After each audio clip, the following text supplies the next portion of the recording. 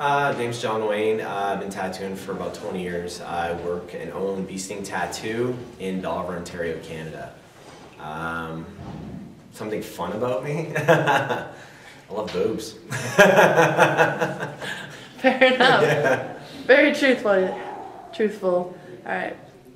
What's your favorite part about the tattoo industry? Definitely the art. I love everything about art. I was started out as an airbrush artist before I was even a tattoo artist, and I've been drawing ever since I was probably the age of 5.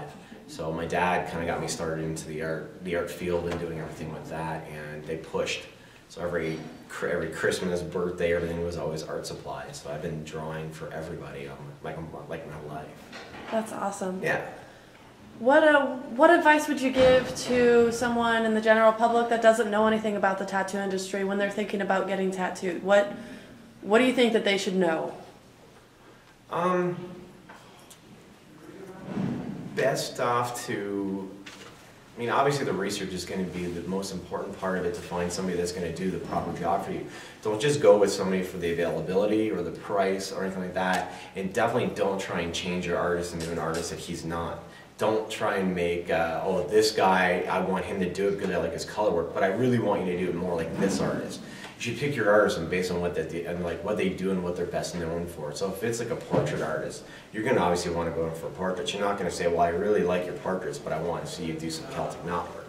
So try and keep that in mind, you know, that this is what the artist does, and this is what they want to do. If you give them something they don't want to do, and just, you know, yeah, I mean, the money is one thing, but the love's not there. Yeah. All right. Is there anything else you want to add or feel strongly about or want to say about tattoos or the tattoo industry, or? What you see on TV is not real. The TV shows, they're just shows. They're basically there for entertainment, and it's just like watching Survivor.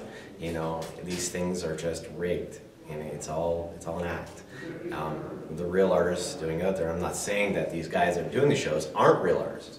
They are real artists, but they're instructed to act certain ways and be certain ways, and then that's about it. You know what I mean? When it all comes down to it, if you were to sit down in a real tattoo studio for a day, you're going to see real tattooing and what the real life of it is. You know, like people, you know, do get emotional and cry and like that, but the most part is they're just there to get a tattoo. Yeah. Awesome.